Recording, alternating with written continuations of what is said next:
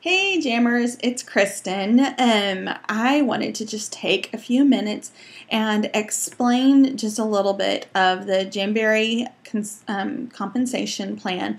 I've been getting a lot of questions about how the compensation plan works and how the level overrides and then generational overrides and all of that works, and especially like if you have someone who is not active and all of that. And so I'm going to do my best to try to explain this. And if you have any additional questions, all of this is in the Jamberry compensation plan document that is in your workstation under the documents, and I believe it's under training. And so all of this is right there. But I know the very first time that you read it, it can get just a little confusing. And so, anyways, I wanted to take just a minute and kind of share this with you, and hopefully I'm not going to confuse you any further. So first of all, the thing that I want to make sure that you understand is that in order to receive any kind of compensation, any kind of bonuses or anything, and the bonuses are what we receive on the 10th of every month. This is not just your retail commission, so that this is not the 30% that you receive for each sale. I'm talking about your level bonuses and your personal sales bonuses that we receive on the 10th of every month, and also your like your fast start and your generational matching bonuses as well. So the way that this works, so in order to receive any of that, you have to have at least 200 PRV, which is the minimal to be considered an active consultant during that month. It resets every month. It resets for all of us every month.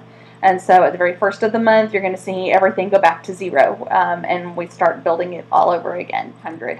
Now, that said, as we start looking at the levels deep, as your recruits and the recruits underneath them, I'm going to show you here on my chart in just a second. So those bonuses and the matching bonuses for like if you have a consultant under you that reaches lead consultant, senior lead consultant, team manager, all of those, or premier consultant and then team manager, those advancement bonuses and the advancement matching bonuses we do not receive unless you are paid as that same level or higher. So if I am a lead consultant 1 month, and that is now my new career title, and so let's say the next month my recruit achieves lead consultant rank as well, she gets $100 bonus. We get a $100 bonus when we receive the lead consultant title. Now, if I achieve lead consultant 1 month and my downline achieves lead consultant the next month, unless I achieve lead consultant as well that same month, which includes the PRV that goes along with that, that's 400 PRV and 2 active legs. So I need to have 2 active legs and I need to have the matching PRV. If I do not achieve that same level, I don't get that matching bonus in order to get the bonus. Okay, so let me kind of explain this to you. This is a little chart that I made up that I just kind of quickly wrote out. So this is me, and I'm doing this backwards, and so forgive me if I get kind of off here. So let's say these are my downlines. This is level 1. This is my level 1 right here. This is my level 2. And this is my level 3. So if you're looking at the compensation plan chart, when I will start receiving bonuses on my level 1, even at the advanced consultant level. That is only 200 PRV and 1 active leg. That I would start getting the level override bonuses for this level right here. That's 5% at the advanced consultant level. At the senior consultant level, I need to have 2 active legs and 300 PRV. At the senior consultant level, I would get paid for not just these 2, then these 2. This is my level 2. And so I would receive the level 2 override, the 3% at the senior consultant level for my level 2. And then on up, lead consultant, you still only get bonuses for levels 1 and 2. Okay, at lead consultant level, I'm only receiving bonuses for level 1 and level 2. That's the level overrides that I would be getting. At the senior lead consultant level, once you reach 500 PRV, you have 3 active legs.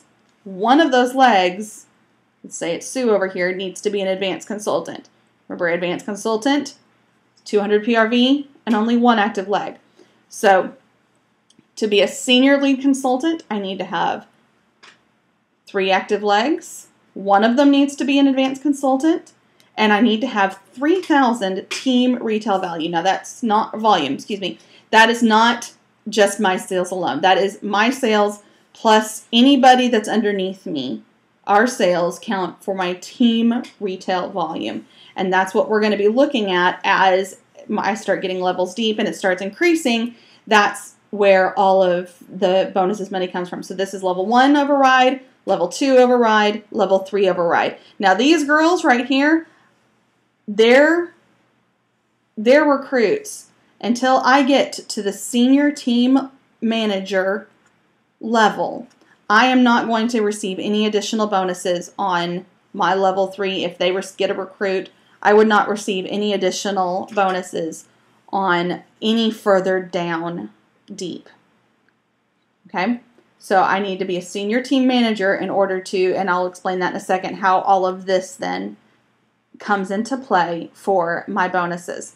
So this is basically my team. So my TRV is all of these people. My team retail volume, all of these guys. Okay. All right. So then once we get into the senior team manager level and everything else, then we would start looking at generational overrides. So these are my level overrides. Anything below this would be generational overrides. And so anybody that is recruited down here are going to be generations. Okay, so the question has been asked then, what happens when, let's say, Mary here decides that she wants to be a hobbyist, and she decides that she does not want to be an active consultant anymore. All of the matching bonuses, but her downline here, number 2C, I ran out of names and so I just started naming them. 2C, all of her matching bonuses and all of those level 1 overrides that would have gone to Mary had she been active are unfortunately lost.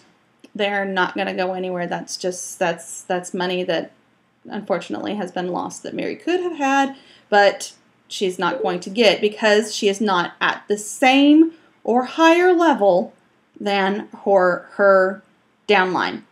Okay, so let's say that my team is just blowing and going and we're going, we're jamming away. And 2C here, who was Mary's recruit, is doing so well that she becomes a team manager. A team manager is, you have to have 700 PRV, 5 active legs, and 2 of those legs need to be lead consultants. And so she needs to be a team manager. Now, if she's a team manager, chances are, or I would hope, that I would be a team manager as well. So if I'm a team manager and then she becomes a team manager, she will become my first generation. So this is going to be my generation 1. So Mary's downline, Mary's hobbyist, this one right here, number 2C, is going to become my first generation when I start looking at trying to, at achieving generational overrides. I believe that starts at 3%, and so 3% of your commissional volume. Commissional volume. So if you are looking on your dashboard, or excuse me, your workstation, And if you pull up your team activity report, you'll see quite a few different acronyms. You'll see your PRV, and then you will see CV right next to that. That stands for commissional volume. It's 65% of the PRV, and that is where that's what you're going to receiving your level overrides on and your generational overrides on. So it's not on the full PRV when you start looking at all of that. So this would become, Mary would be out, and this would become my first generation leg. Even though she's level 2, since Mary is a hobbyist, she would become my first generation for the generational overrides. If Mary goes for a full year without, as a hobbyist, and then decides not to renew, what happens to 2C here? If Mary is out, decides not to renew after being a hobbyist, which if she is a hobbyist for a full year, she would have to pay again to join. So if she wanted to continue to receive the discounts, she would have to pay the $99 to become to join again. So anyway, so if Mary does not do that, she does not renew as a consultant and decides that she doesn't want any more of this, then, only then, will this leg now bump up to become my first leg. But that's only if Mary, after her first year. So she's going to have to make that choice. Anyway, so this is still my first generation. So anyway, so I was hoping, there we go, that maybe seeing it like this might kind of help alleviate some of the confusion and everything that it means. And so remember, an active leg, and oh, that was one other thing I wanted to make sure that you guys understood. So let's say that this leg right here, so we've got Sue, and she's got these two active legs down. She's got these two consultants, these two recruits underneath her, and both of them are active. This is still one leg for me. Sue is my leg. Anything underneath her, anything going on down in here makes this leg active. So if for me, it only still counts as one active leg. It does not count. I do not get active leg for this one and this one. Those two, Sue would have 2 active legs for these two, but I only have 1 because it's all underneath Sue. Okay?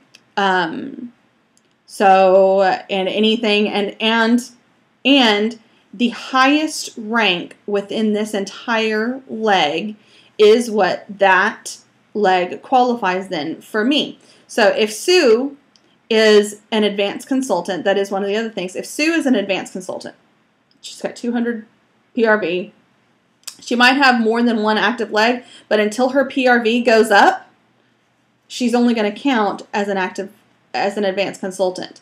So you have to meet all of the requirements. Let's say, though, that this girl right here is now a lead consultant. That counts for me. That makes this entire leg a lead consultant leg for my my promotional purposes leg. Now, Sue might not be receiving all of the benefits of having a lead consultant down in her downline if she is not matching that level, but it's still for me. If I am matching my levels, and it still counts for me as that active leg. All right, that's the compensation plan in a nutshell, and I hope that that made sense to you guys. If not, let me know, and I will hopefully talk with you soon. All right, guys, happy jamming. Bye.